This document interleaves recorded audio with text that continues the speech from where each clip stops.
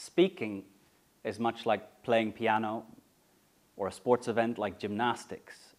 It's very important that you perform at the top of your ability in the moment that the audience is watching. And gymnasts practice their routine hundreds and hundreds and hundreds of times. Concert pianists practice their pieces hundreds and hundreds and hundreds of times before they get up on stage and deliver their performance. So to the question as a speaker, how much should I practice? My answer, as much as you can. Every waking moment that you can dedicate to it. Practice hours. Use the webcam on your computer. Record it.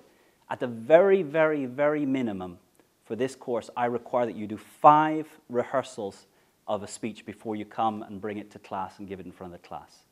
The first one may be just reading the speech out loud. The second one, giving it into your webcam.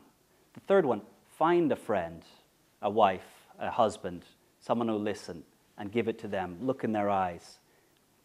The fourth one, to a group of friends who are characteristic of the audience.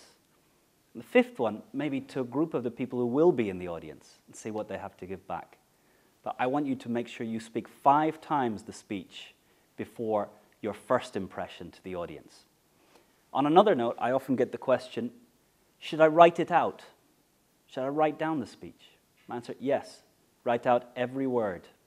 The only way you're going to get better is by being very aware of what you're saying, of being very clear that you're starting to be able to deliver exactly the speech you plan to give. As you get better and better, as you become more competent in turning written words into a delivered speech, you can relax on this at the beginning. But in the process of learning, write every word out. Write the full speech out.